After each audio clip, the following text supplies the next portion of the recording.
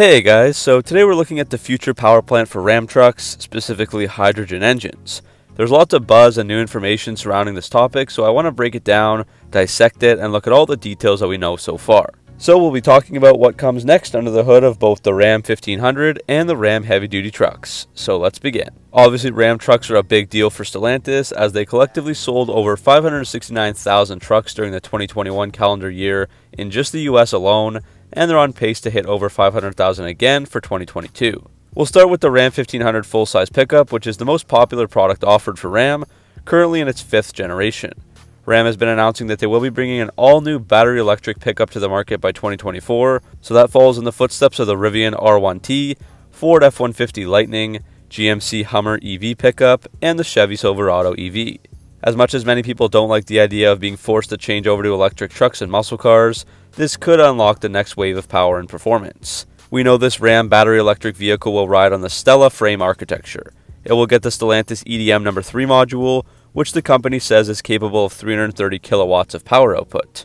So that means that one module is good for up to 443 horsepower. But Stellantis has said that the Stella frame platform can potentially handle up to 3 EDMs at once, which could theoretically mean over 1,320 horsepower. Otherwise, there isn't too much info on what to expect for the Ram 1500 power output. Obviously, if Ram wants to stay relevant, it should threaten the competition, which is pretty impressive. So the 2024 Silverado EV WT model will have 510 horsepower and 615 pound-feet of torque, while the RST will have a whopping 664 horsepower and 780 pound-feet of torque. 0 to 60 is rated at 4.5 seconds. Meanwhile, the Ford F-150 Lightning has 2 separate EDMs.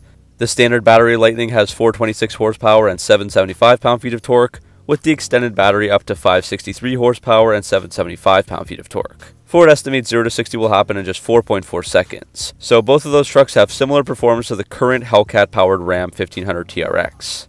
So that's all we know about the Ram 1500, but we do know quite a bit more about the heavy-duty trucks. They have 2 versions, the 2500 and 3500. The hydrogen word was first announced in early March 2022 when Stellantis did their Dare Forward 2030 presentation.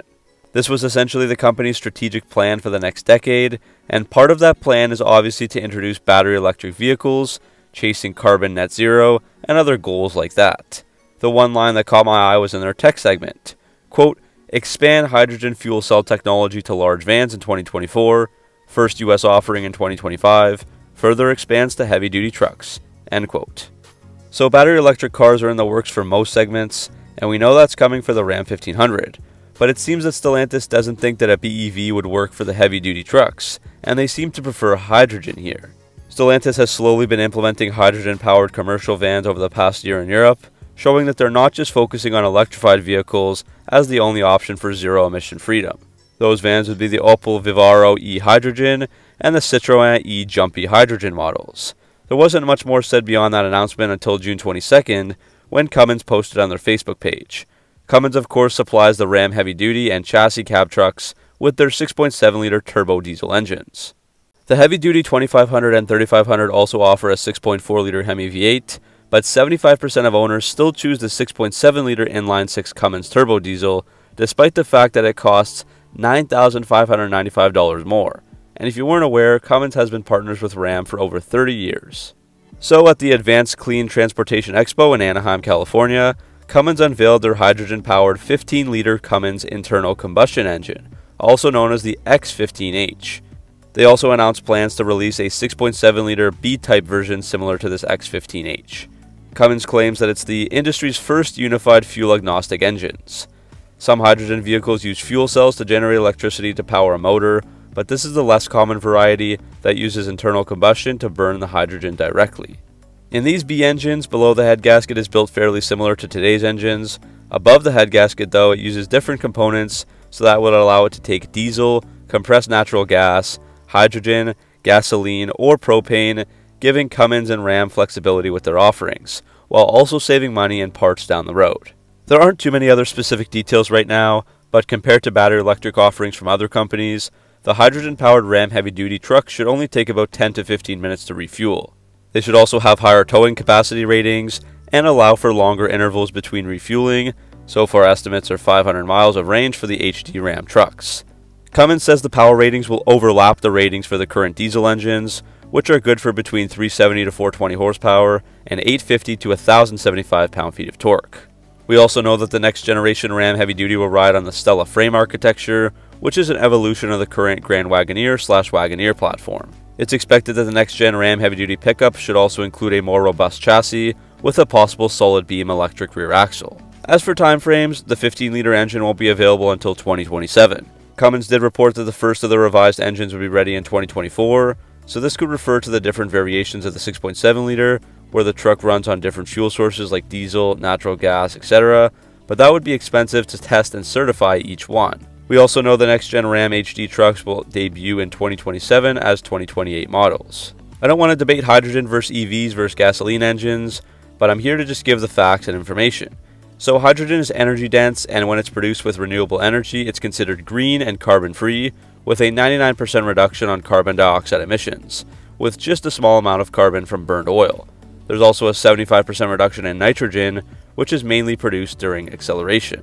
Currently, around 95% of the hydrogen produced comes from fossil fuels, but there are other cleaner ways being developed to isolate the hydrogen, like using electricity, either from the grid or from renewable sources such as wind turbines, solar, geothermal, or biomass.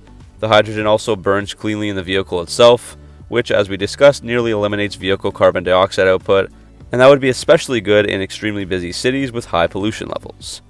Hydrogen hasn't really been considered on commuter and passenger cars because the tanks are too big and weigh a lot, but they're more practical in large vehicles like these HD trucks, which have the room for the tanks and can rely on fleet-focused refilling stations sometimes. Hydrogen fuel cells are a zero-emission solution with the flexibility, power, and range that long-haul heavy-duty trucks require. Compared to battery electric vehicles, these fuel cell vehicles offer fast fueling and lighter weight, as the hydrogen tanks weigh thousands of pounds less than battery packs, and that can lower the cargo capacity, and that's one of the most important aspects for large truck owners. Even if the trucks initially cost more, it would pay back the investment in lower fuel costs and reduce the overall transportation costs. However, one extremely huge caveat here is the fact that there are only 48 public hydrogen filling stations across the entire United States, and they're all found in California. So Cummins aims to work with other companies to add more filling stations, starting at Love's truck shops around the country. It's also worth pointing out that Ram/Cummins aren't the only ones developing hydrogen products and engines, as Toyota sells the Mirai fuel cell vehicle, GM is building a hydrogen generator for military and commercial applications, and even Mercedes introduced their B-Class F-Cell way back in 2010, building just 60 copies for various fleets. So that's it for this video, just an update on the Ram truck powertrains with a focus on that new Cummins hydrogen-powered engine. Hope you guys enjoyed looking at all the details and speculation about this engine. This is new stuff to what I'm used to covering, so I'm learning along with all of you. What do you guys make of this? Do you think the hydrogen is a good idea, better than battery electric vehicles? Let me know your thoughts down in the comment section below. Make sure to like and subscribe for all your Mopar content, and I'll see you guys in the next video.